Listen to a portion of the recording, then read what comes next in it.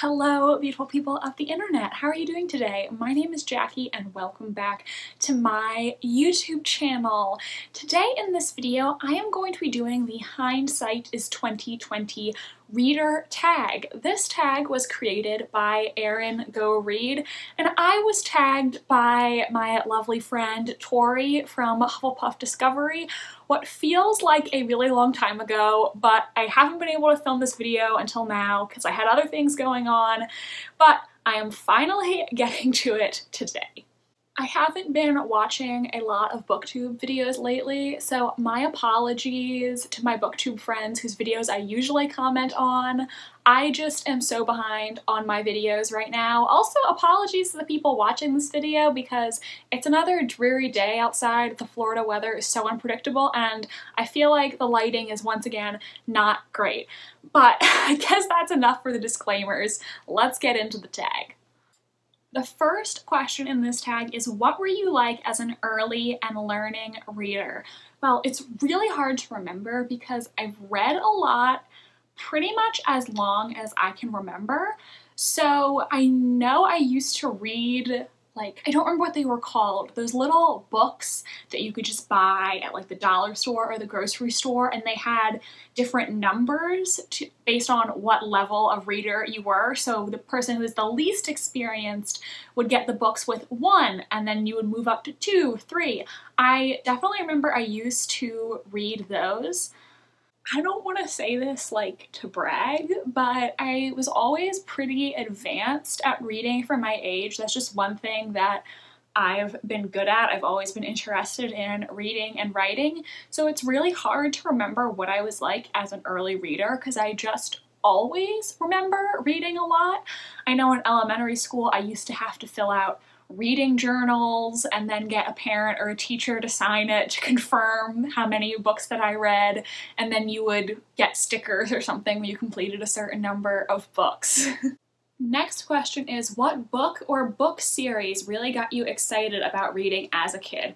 Well, I have a few. I know I used to read the Nancy Drew books. I read quite a few of those. I don't remember all of the ones that I read, but some of them are still at my dad's house. I read those a lot.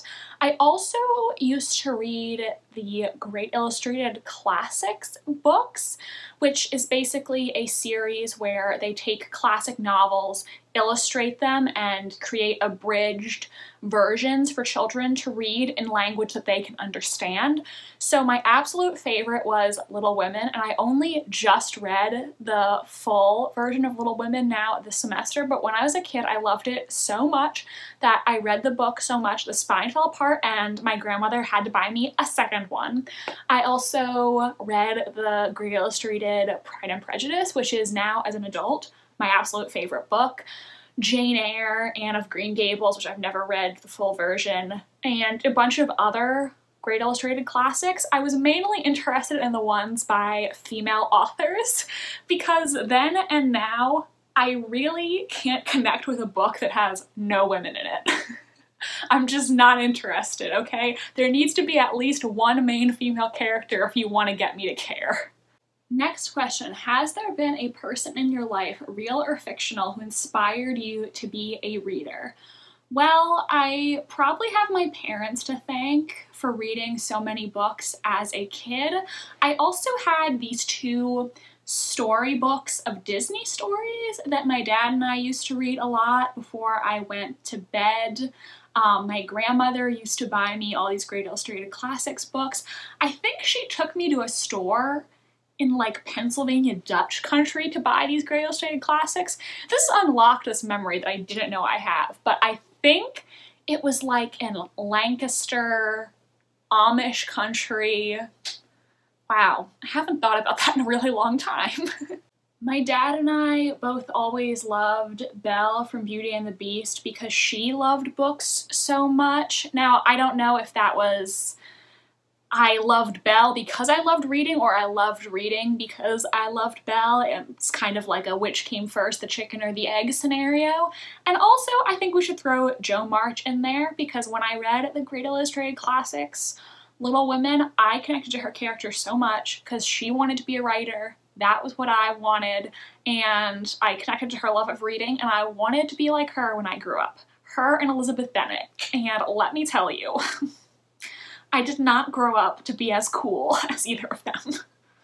The next question is, at what point did you begin to identify as a reader? And honestly, I don't have a good answer to this because I just remember always reading. I don't remember a time where that wasn't one of my major hobbies. It's something that I've always been interested in ever since I can remember. I was having my grandmother transcribe stories that I wanted to write when I was 2 or 3 years old before I learned how to write. So reading and writing has always been my thing as long as I can remember.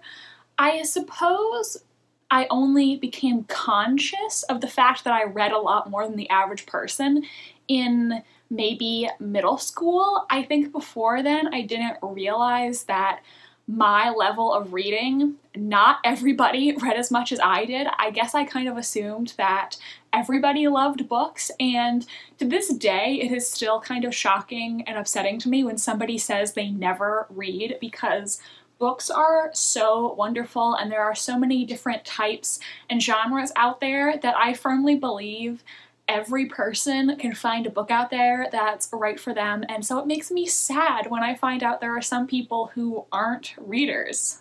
Final question is, how has being a reader shaped your life and your worldview?